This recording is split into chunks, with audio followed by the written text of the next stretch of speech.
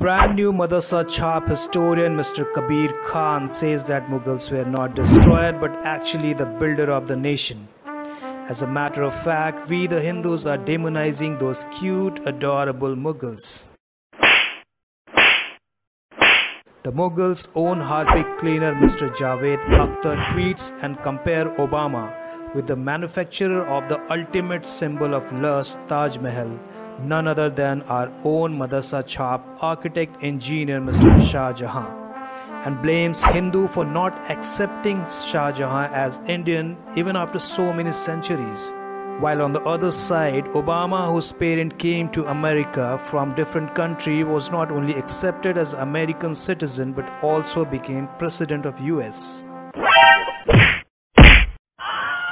Munnawar Rana, the first and only man being pregnant from the cheek, feels Talibanis are good people but he cannot live in UP anymore due to fascist Yogi government.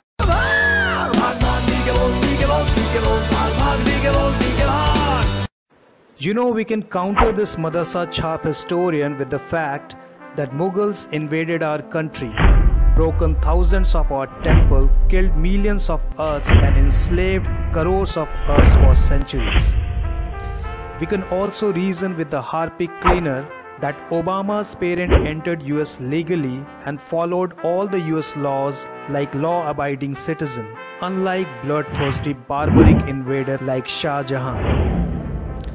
Munnawar, the pregnant from cheek, can be reminded that Talibanis are militants at best who doesn't believe in democracy at all, while Yogi is democratically elected CM of Uttar Pradesh in world's biggest democracy, India. But who will put so much effort? Who cares when dogs bark? Who let the dogs out?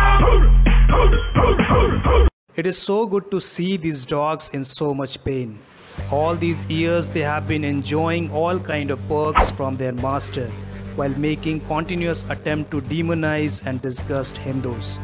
While Hindus and their cultures were attacked, mocked and suppressed, these jihadis were enjoying their polygamy and triple talaq like anything.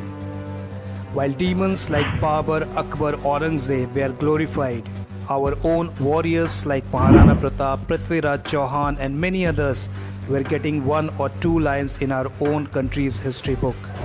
Countless temples, all architectural gems were ignored and left to rot just to promote symbol of lust, Taj Mahal. Now when the right history is coming out and appeasement politics is getting smashed left, right and center, these demons are showing their true face. They are now desperate as masks of their cruel ancestors are falling. They are worried as their agenda is in trouble now. The agenda of conquering whole India once again, that actually once belongs to these monsters as ruler of the country. Even after partition on religious basis, many jihadis like Akhtar, Khan and Rana didn't go to Pakistan but lived in India with a plan to take over rest of the piece of land and bring back the lost Mughal glory. How many times this Akhtar spoke against triple talaq? When this Kabir Khan stood against the halala and burqa? Did Munnawar ever oppose Sharia law? But when it comes to their bloodthirsty monsters Mughals, they not only stand by their side but also glorify and praise them. How can they demonize, hate or criticize Mughals? Mughals are their ancestors, their ultimate inspiration, just like Babur's inspiration was the bloodthirsty monster Kabir.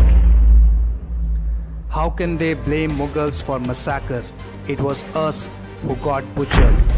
Those were our temples which were destroyed. These same Akhtars, Khans and Munnawars were butchering us. They conquered us then, and these wants to conquer us again. For them, we are just kafirs who needs to be either enslaved or butchered.